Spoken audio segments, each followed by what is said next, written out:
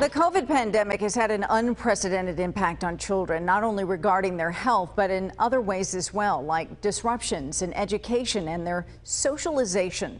A panel was held this afternoon on children's well-being after the pandemic, and Fox 5's Clara Benitez was there. She joins us live now from Bankers Hill with what was discussed. Clara.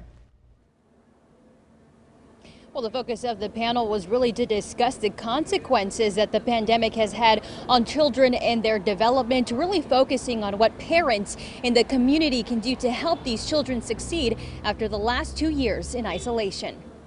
How do we create a haven or a safe space for children? It's an important topic experts are now starting to see a trend in. Children during the pandemic didn't necessarily have those opportunities in the way we normally would. The effects the pandemic had on children and their development. They're seeing a lot more of developmental delays in children, higher rates of chronic conditions, obesity. Children aren't outside playing as much as they used to. And so these are really huge concerns that we're seeing in our young children right now. 3 experts discussing what they've seen in the community and how the pandemic made it worse. Even pre-pandemic, trying to figure out, do they take a trip to the grocery store or pay for rent?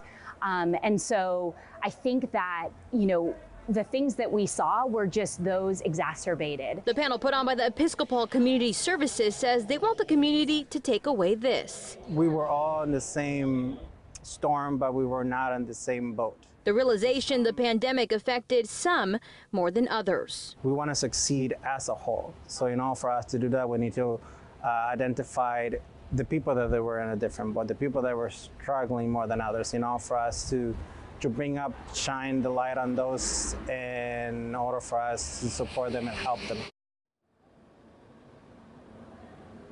Now, another topic that was discussed was the policies that are being put in place right now to still help those children and also families that are still struggling from the pandemic. Reporting live here from Bankers Hill, Clara Benitez, Fox 5 News.